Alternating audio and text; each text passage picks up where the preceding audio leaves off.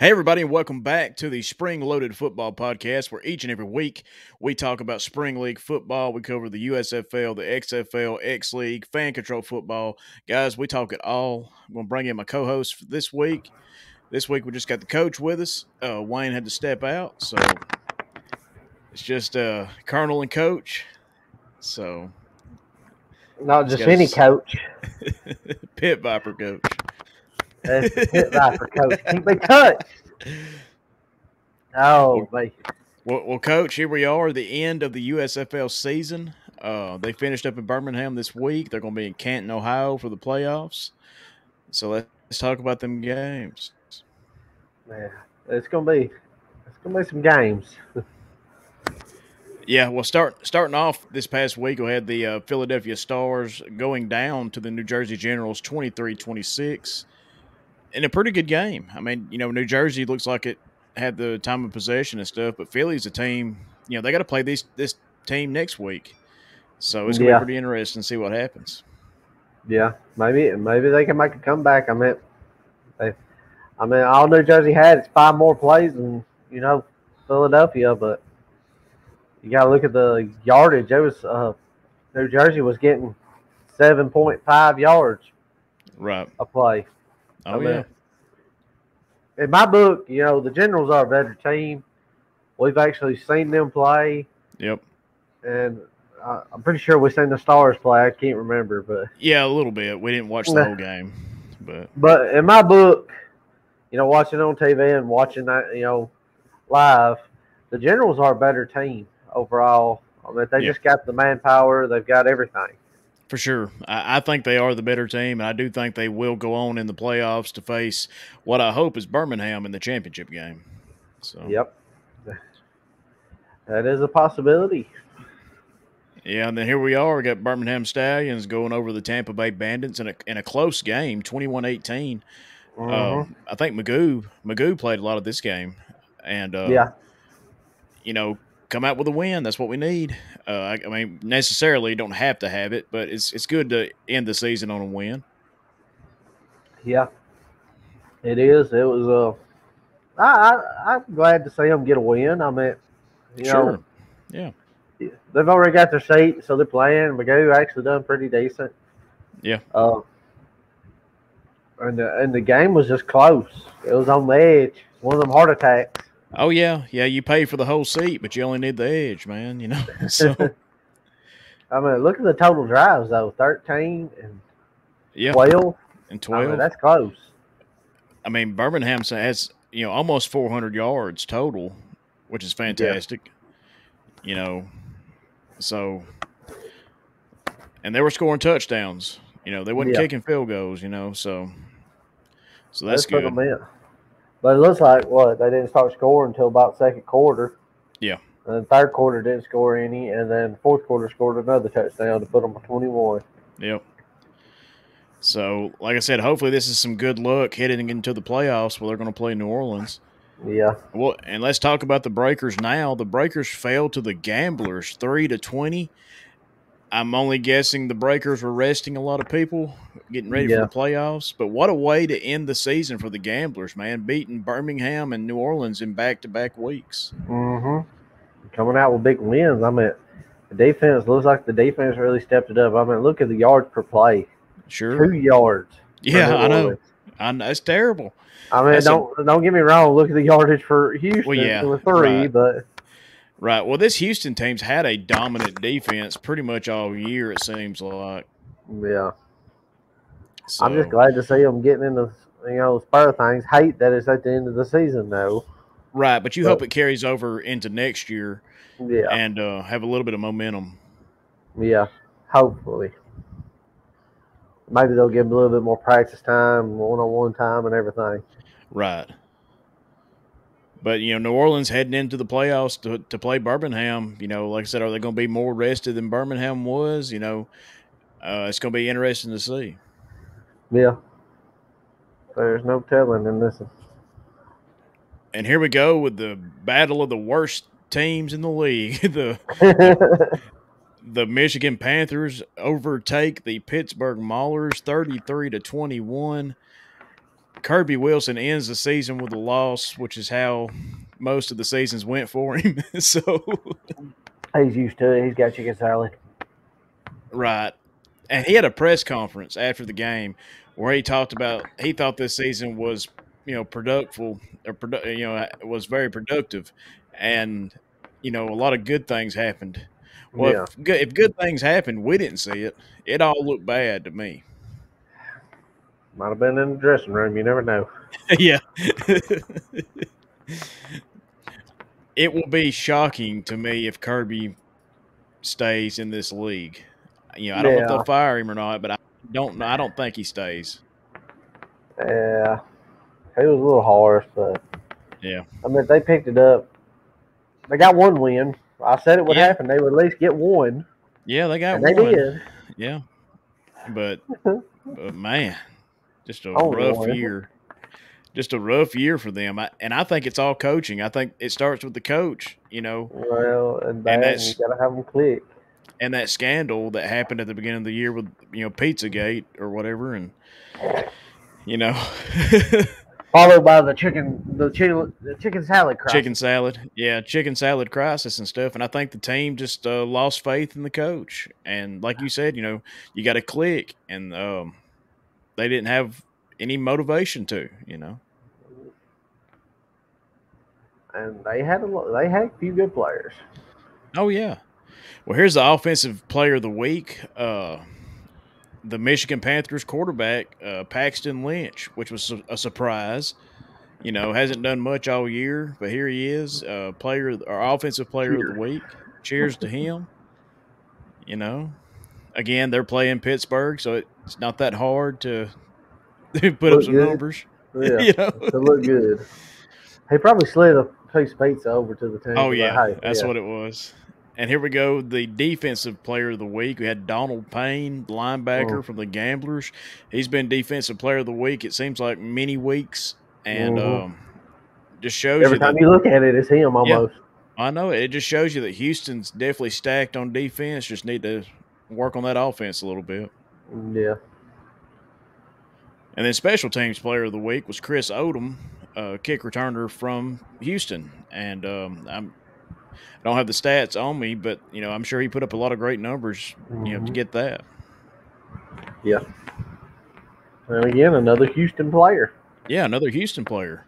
It seems like they've got a lot of the players of the week. It's just them wins didn't follow that. Yeah. But here we go. We got at the end of the year, we got the all USFL offense quarterback Kyle Slaughter from New Orleans, running back Darius Victor from New Jersey. The other running back was it Reggie Corbin? I can't really read it. Wide receiver Victor Bolden Jr. from Birmingham, and Turpin from the Generals, and then a tight end from New Orleans. Don't want to diss any of these guys, but the ones I read off are the main players. A lot of people don't really care about the name of the tackle and the guard and stuff, but hey, I do because I've got that guard signature, and that's right, Cameron Hunt. You're awesome, man. Cheers to you, my friend. Coach loves you, man. Coach loves you, so does the Colonel. You're a very nice man. We appreciate the autograph. You're going places. That's right. And then we got the all USFL defensive team. We'll just read off a few. Chris Odom from Houston, Reggie Howard Jr. from New Orleans, Toby Johnson from the Generals. Was it DeMarcus Gates from Birmingham? And I think Scooby Wright should have been in here if he wasn't injured. Yeah. And I think he would have been. I said the cornerback, Will Likely. Yeah, Will Likely. Talked about. Yeah. He was one of them. And he's from Houston. So. The linebacker, I don't remember seeing Jared Fernandez, but hey, that's a good name. I like it. Right, and Donald Payne, the defensive player this week, he made the team as he should. Yeah. Might have been probably the best linebacker in the league this year, I think, overall. Here we got the all USFL special teams. We got coach's favorite kicker, Brandon Aubrey. Got Brandon Wright as a punter, Victor Bolden Jr., uh, and then two other guys. So, but well, the way this is set up, I can't really read their names. If you can read their names on the bottom, Coach, I'll let you read them. But Marcus Alexander and yeah, we can't say that name. yeah, Coach said one too many. I think it was Turpin. Yeah, it's Turpin. Yeah. Anyway, great accolades for all these guys. First season, be something But that I don't they'll see a remember world forever. class long snapper in here. No, I don't see any long snappers. Go figure that. So, Hey, you might have a chance, Brian. yeah, for sure. But here's the end of the year awards. Coach of the year, Mike Riley from the New Jersey Generals. I think Skip Holtz probably should have been in the running for it. They went undefeated for most of the year. Yeah. But New Jersey, lost that first game to Birmingham, and then they didn't lose the rest of the year. So, he deserves it. He's a good coach. He'll be sticking around. He's been in a lot of programs. Yeah. After doing research on him, he is a very good coach. He's been in a lot of programs. Right here we got the defensive player of the year. Chris Odom from Houston. I think he deserves it. One of these Houston defensive players. Then we got offensive player of the year. Darius Victor. Oh, yeah. Got Victor from New Jersey. I don't know why it keeps sliding on me. That's it. Oh, well, let's go back. Most valuable player of the league was Turbin from the Generals. So the Generals racked up on this on these end of the year awards, as they should. That all these guys are great players. So yeah. And then here, voted by his teammates for the best hair was Jamar Smith. So Cheers to Jamar. We love you, buddy. I thought I'd throw that in there. Yeah, man, just awesome guy. Very nice, very polite. Yep. So, actually, thank the world of that guy because he was very nice to us. Autograph, yes.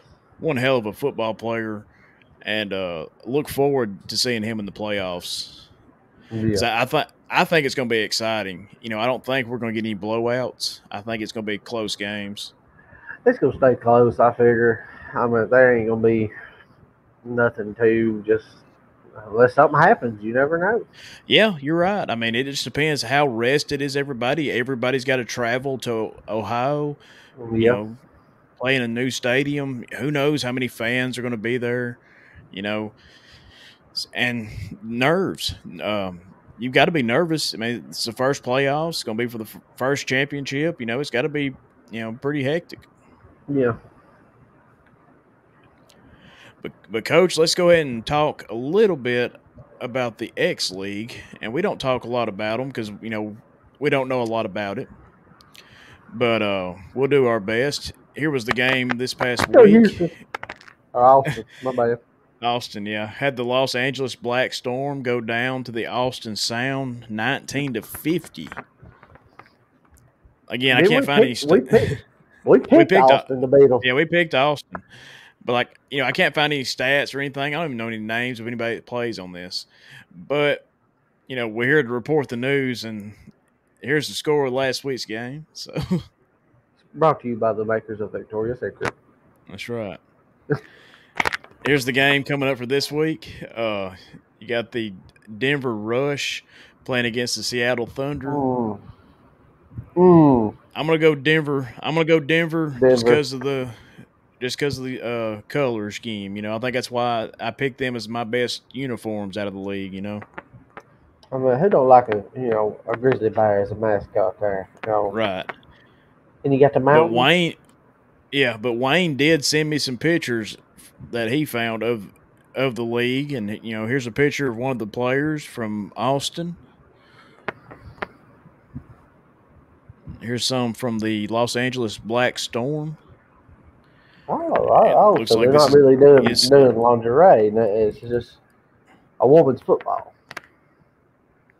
Yeah, it's just women's football. You know, Gosh, I mean, they ain't got much they padding. don't. I'm about to say they don't have the traditional face mask. Mm-mm. That's for sure. They got You like the know, RoboCop, you know. yeah, shield. But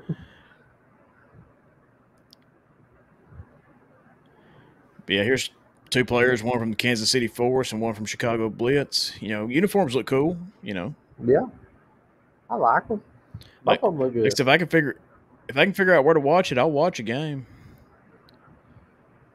This one right here says watch live on demand games, register for fan pass and all that stuff. I'll have to check it out. But I have to say, the yeah. number 11 on the end looks very intimidating. Oh yeah. I Yeah. wouldn't want to I make mean, her the co-dark Ellie. no, no. And these girls, these women, they're here to play football, so they've got to be Oh, tough, yeah. for sure. But, But coach, let's go ahead and transition again. We're gonna come over here to our picks, the last week of the USFL season. Uh, Coach, I'll let you have it if you want to read over week 10. all right, let me just go ahead and slide these bad boys on again. Uh-oh. Y'all realize why I do this so much? You'll probably just think I'm crazy. But I'm not. But, week 1, we had the Generals versus the Stars. The Colonel, this guy, right above me, and the coach, this guy, both took the Generals. And Wayne and the mysterious Boss Hogg took the Stars. But the Generals take the big W in the end. W, baby. So that's a big win for me and the Colonel up there. Moving Yep. on to the next game, we got Birmingham versus the Tampa Bay Bandits. The Colonel took a long shot on it. He about got it, but he's the only one to take Tampa Bay, and I give it to him. It was a good shot. Yeah. But of course, Birmingham pulls off the big win. Wayne, coach, that's me. Yes, this beautiful, beautiful pit viper wearing, sunglass, good looking, handsome guy here. And Boss Hogg all took Birmingham. Then we come out with a W. On to the third game. We got the Michigan, or not Michigan. Yeah, Michigan Panthers. Yes, oh sorry. Yep. And the Pittsburgh Maulers, and old Colonel, he's really wanting to shave the stash. Yeah. He took Pittsburgh on this one, and hey, I give it to him. It almost happened. Yeah. But of course the Panthers pull off the win. Shave the stash. Yep. Shave the stash. I'll drink to that. Yeah. But on to the last game, we had New Orleans and the Houston Gamblers, and I hate it. I wanted to do the Gamblers, but I was trying so hard to, keep where I was and try to go ahead of whoever I was running against, which I know who I was running against. Boss Hogg, yeah. Yeah. But of course, New Orleans fell to the Houston Gamblers. Yeah, so we all lost that one. Mm-hmm. But you did pull ahead of Boss Hogg. You're in the lead, man, for the trophy.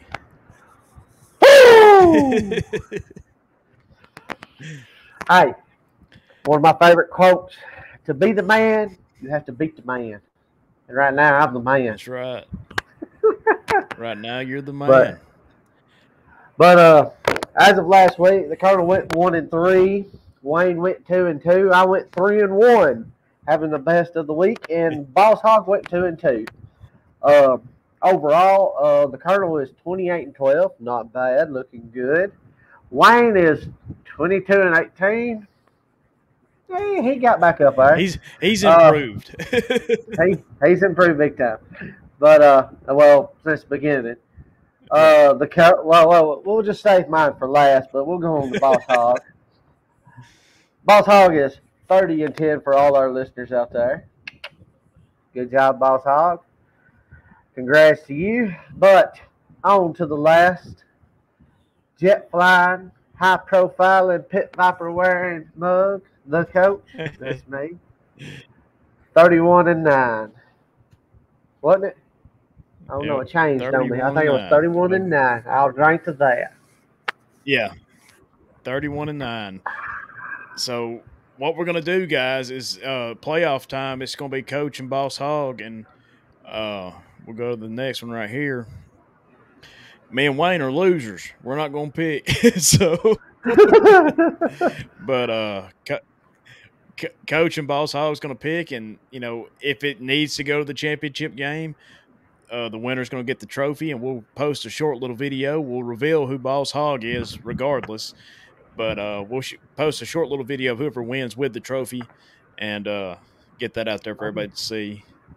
Hey, y'all let us know who y'all think is going to win. Y'all let us know. Send us an email. Spring Loaded Football. Y'all let us know. What would y'all like to see us do if if I win or Boss Hogg wins? We don't know who Boss Hogg is. Right. I mean, I've been trying to do some private eye investigating to try to find out who this is, but we don't know who it is. Right. But we will if he wins. We'll have to send up the signal in the air, and maybe Boss Hogg will reply. I'll have to go outside and do my pig squeal. That's right. That's what we got to fry some bacon or something.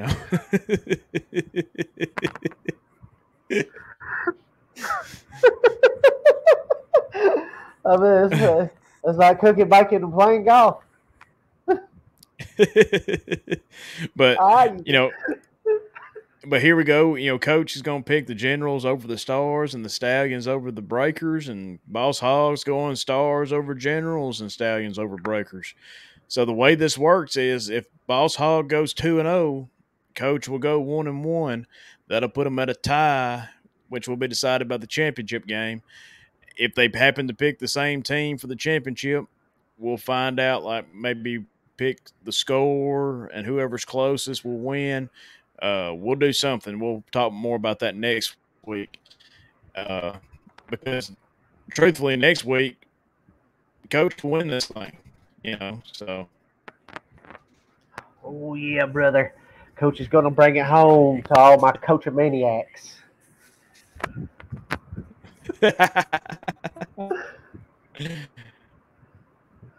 But I'm looking for a big W in it. Yeah, I mean, I can't wait for somebody to win it. It's going to be awesome it's going to be awesome to reveal. We're all going to be surprised. Yeah. And the video of the trophy presentation is going to be good too. So. Yeah. But holy was I know y'all noticed we ain't got Wayne with us. He had some stuff come up, and I just like to tell everybody y'all keep Wayne in his prayers and his family, and hope for a speedy recovery of his situation and everything. And y'all just keep in mind. I'm not gonna put no names out there, but I call him my little butterbean. He's a fighter, and he's not a butterbean. He's strain bean now. Just good vibes out there for Wayne and his family. We will welcome you back whenever he's ready to return. But I think that's going to do it for us, Coach. Do you got any news for us? The only news is, to be the man, you got to be the man. This is the man right here. That's right. Hey, everybody, thanks for listening to the Spring Loaded Football Podcast. We appreciate everybody. The YouTube channel has exploded. You can listen to us wherever you listen to your favorite podcast. Help us out. Email us. Tell us what we're doing right, what we're doing wrong. What can we do to make it better? Because that's what we want to do, is to try to make this show better. And like we said, we're thinking about Wayne, and we hope y'all do too. But guys, we'll see y'all next week. Woo!